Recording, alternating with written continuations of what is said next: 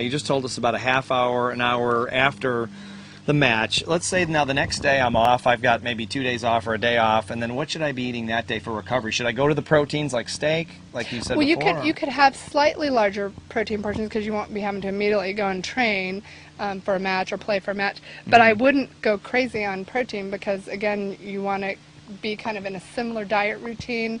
In fact, there shouldn't be a huge variation between a playing day and a non-playing day, but the diet consistency, training diet consistency is important, and this is something I find that's quite different with players, and they don't realize that they're doing it differently.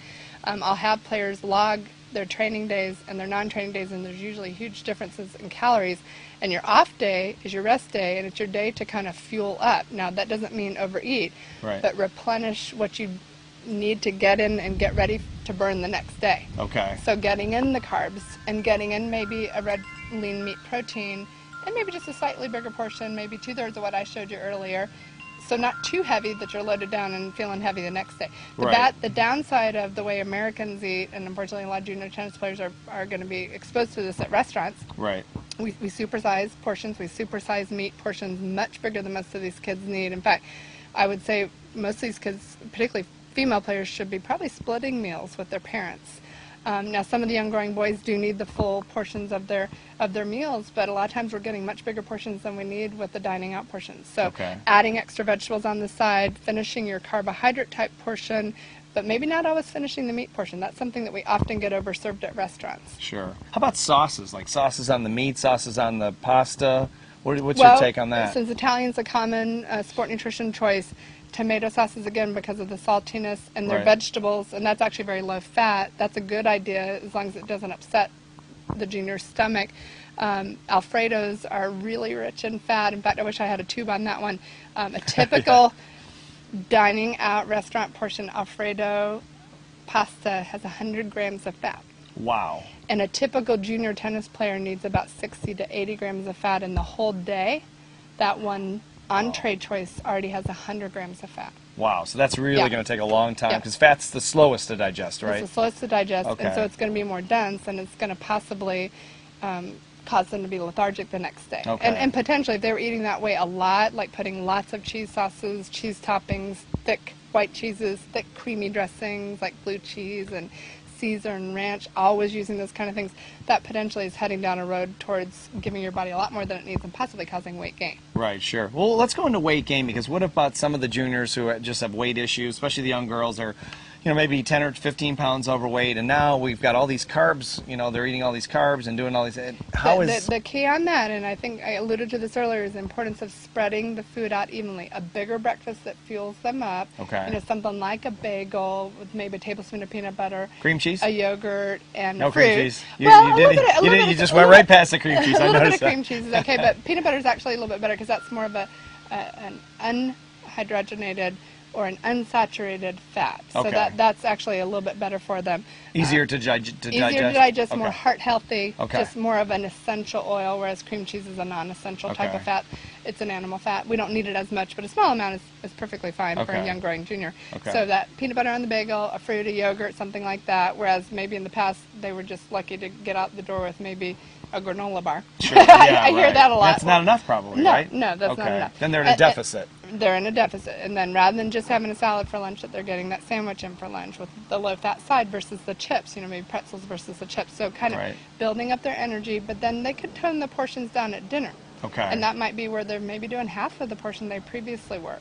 But also maybe they're trying to fit a couple of snacks in there. Maybe they put in another yogurt at a snack, or string cheese and a fruit at a snack, and maybe even half of an energy bar. If an athlete's trying to lose weight, maybe they do half of a carbohydrate energy bar before they play versus the full energy bar, that kind of thing. So those are just examples of diet changes I might make on a female junior tennis player who's trying to lose a little bit of weight. And then we got the flip side, a young growing male who seems to be underweight, can't seem to put on the weight. I see quite a few of those too.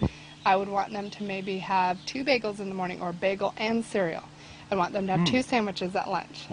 I'd want them to maybe have another bagel and peanut butter at a snack, or maybe one of the protein carb energy bars where they get a little bit of extra protein. They'll need a little bit of extra protein, not tons extra protein. I might want them to have 2 cups of pasta at night.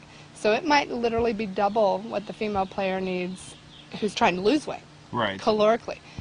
Calorie ranges, I get this question a lot, and it obviously needs to be individually determined, and that's where a dietitian comes into play in assessing the athlete's needs. But just to give you ranges, I try not to go below 1,700 calories for a female who's active and training to meet their minimum calorie needs, but their actual needs may be anywhere from 2,200 to 2,800 calories a day to maintain their weight. A young male player may have a minimum baseline of about 2,800 to maybe 3,500 calories to maintain their weight, 4,000 to 5,000 to gain weight. So it's a lot of food.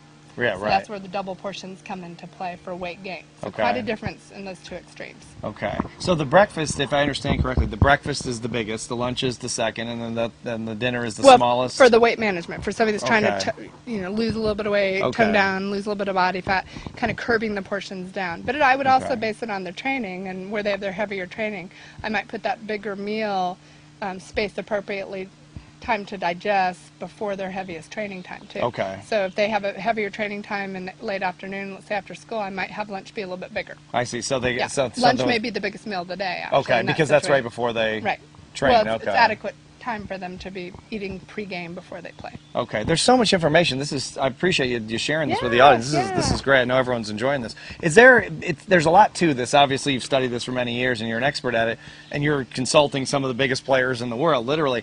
Is there a way that that the junior players and the parents can actually get in touch with you or go on a website? Or you have I have a website, and it's pretty easy to remember, and we're here in Atlanta, so remember I'm from Georgia. It's NutriFitGA, so NutriFitGA.com. NutriFitGA.com. GA.com.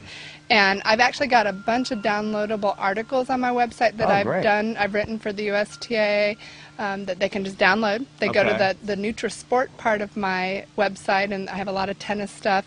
And then I actually also have a player and coaches manual that I've developed now, and I've got 45 modules. They're all one-page modules that are on a lot of the topics we talked about today, and that's actually mentioned on my main home page, and you can kind of click on that and find out how to order that. You can order the whole manual, or you can just order a topic you're interested in. You can see the topic list. There's a downloadable topic list. And so there's a lot of these things that I talk about a lot, and I've just gone ahead and put it into a handout kit or manual for players to be able to have these topics ready to read, and it's something that might be good to take to a tournament or when they're traveling to be able to look up these different things. Yeah, that's fantastic. Great. Any other advice that you would give to, especially parents that, you know how junior tennis is, parents get in, their kids get excited, or have a child that's real excited, and all of a sudden they're in this world they've never played before, they're not sure, there's a lot of crazy people around, just having fun with the whole experience, but there's not a lot of expertise among people that are brand new in anything, right? What would be the best advice you could give these new parents coming into maybe twofold, that a lot of the foods that you heard me talk about today, think about packing a food cooler for your child when you take them to their tournament, so that you don't get in the situation where there's a rain delay and there's not food available for your child.